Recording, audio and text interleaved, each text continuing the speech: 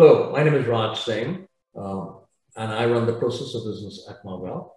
Welcome to our presentation. I'm going to talk about distributed and cloud RAN solutions that we're offering to the 5G marketplace.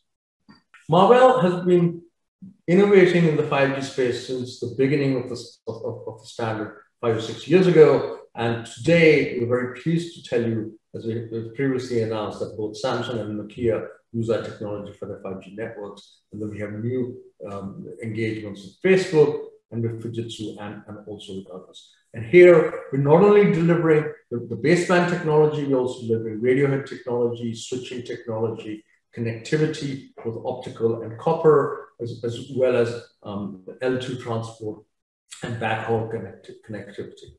And as you can see, a number of people have announced using us. Fujitsu has announced using our processors in their 5G radio networks for Japanese operators.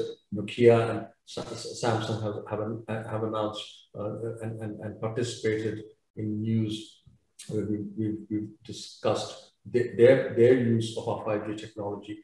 In many cases, this is custom technology. In some cases, this is standard products that we're offering up. But we have a large and growing portfolio of both silicon, software, and reference hardware that allows our customers to provide very innovative solutions to the market in a very timely manner and drives the ecosystem for 5G. Now, Marvell has not just been doing this recently. We've been doing this for 15 plus years.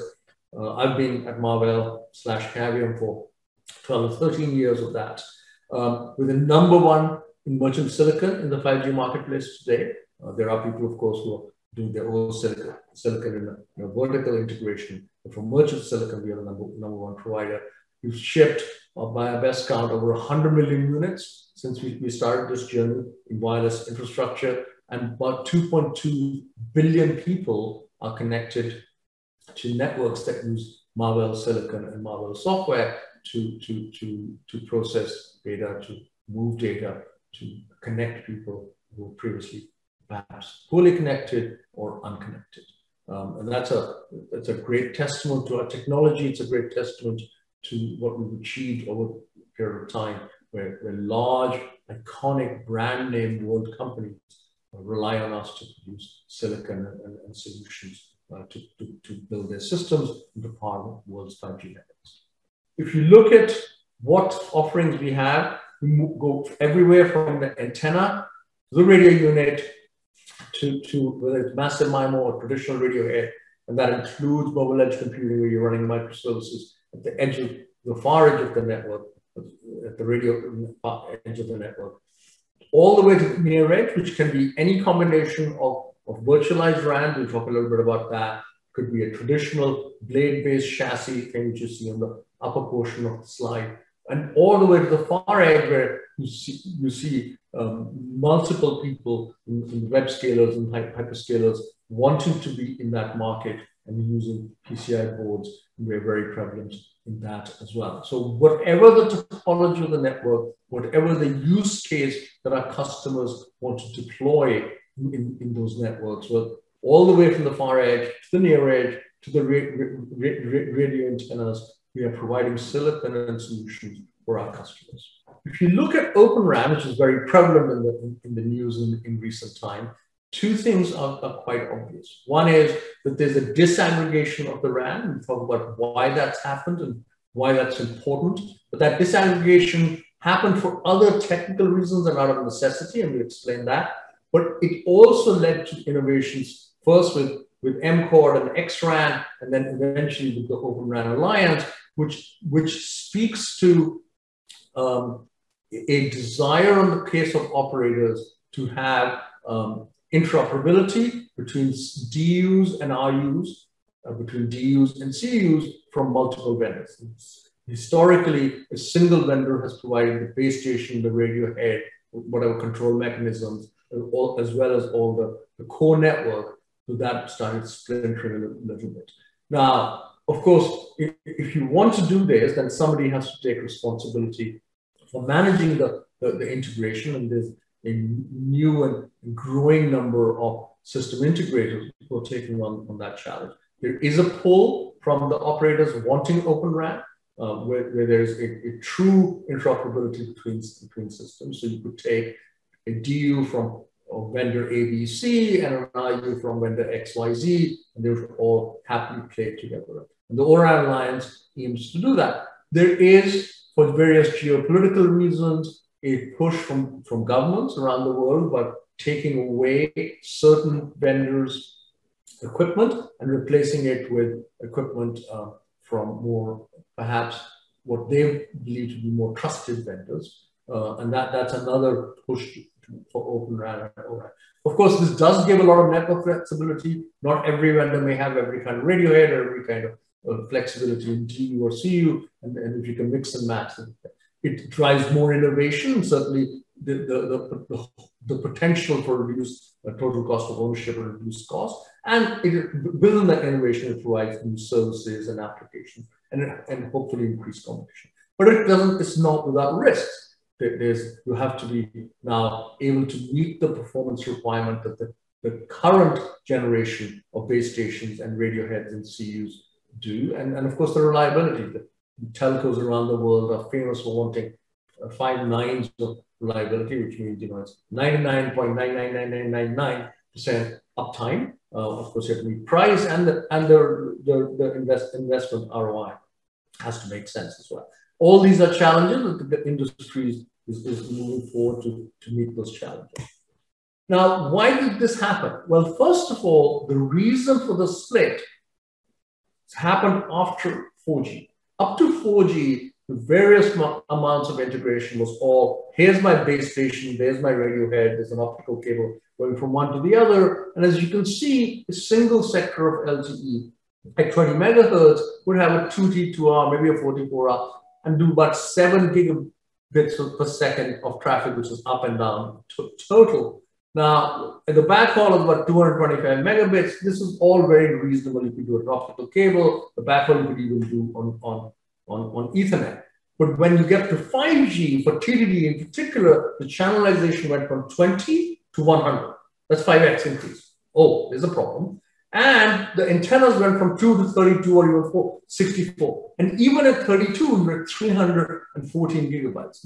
That would necessitate an average optical cable on a CPRI interface running analog IQ data up and down is about 8 or 9, or maybe 16. But to get 300, you need 10, 20 of these cables for a single radio head. It's just not practical.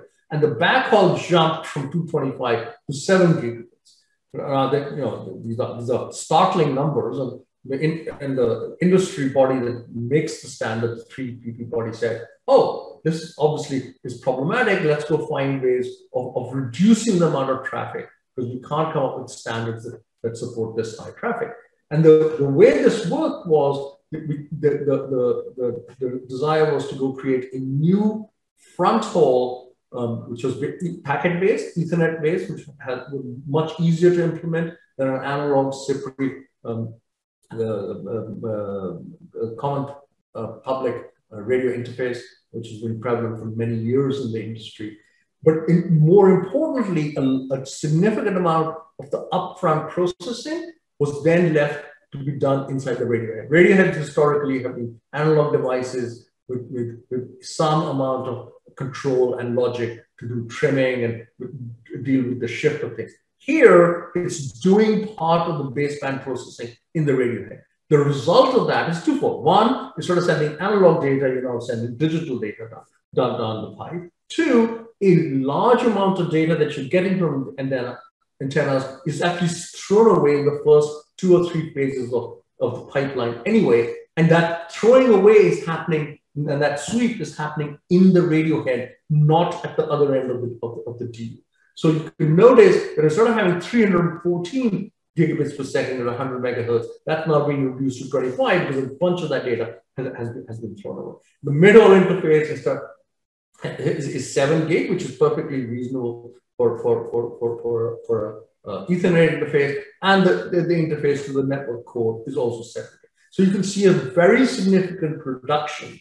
Once this happened, people said, well, if this is happening, the oRAN Alliance, which came into being because of a necessity, said, let's go define the interface between the RU and the DU. such that our operator partners, our operator customers, and the vendors can realistically interoperate between those two things and have RUs from any vendor they choose with GUs from any other vendor they choose, and they should all happily play together. And that was what started out as a necessity of the split, became a really good methodology for providing openness in that interface and providing interoperability and all the goodness that we talked about in the previous slides. Now, what do? We, as we said earlier, we provide solutions for the far edge, we provide solutions for the near edge, and for the radio head. And in each case, we're providing, whether it's standard chassis-based things, and there are a number of customers who want to use that, or virtualized the DUs using PCI cards in COTS servers, or doing them at the far edge. We are providing both silicon, reference designs, and enabling software to apply across the platform to do the appropriate methodologies for our customers. Now, if you look at what is happening, if you look at the disaggregated situation for 5G, the disaggregation is happening at two levels: CU to DU, DU to RU. And as we said earlier, this was necessitated by the amount of bandwidth that was required. But what then became obvious was, as you did that, the oRAN interface, which specifies not just what the protocol is, but what the messaging is, what the interface is, what the signaling is, and then has some other things about timing and compression and decompression data. So your 7 gig can become 2 or 3. This allows, whether it's a vRAN or a standard chassis-based system, to be oRAN compliant. So you could have a mixture of server-based systems as well as chassis-based systems, or even pizza box, single one-use systems that could all be oRAN compliant and all be deployed with a multitude of different RUs.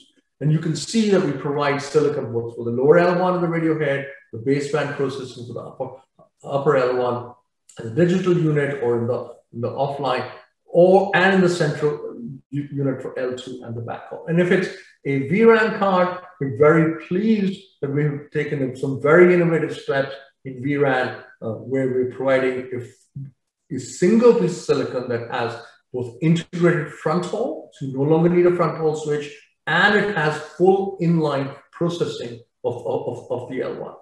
This has lots of benefits, not least of which is the number of hops going from a front haul switch to the core CPU, coming back to the offload, and going back to the CPU, and then back to the front haul, which is at least 5, maybe as many as 7, becomes a single hop in and out to the central processor and back.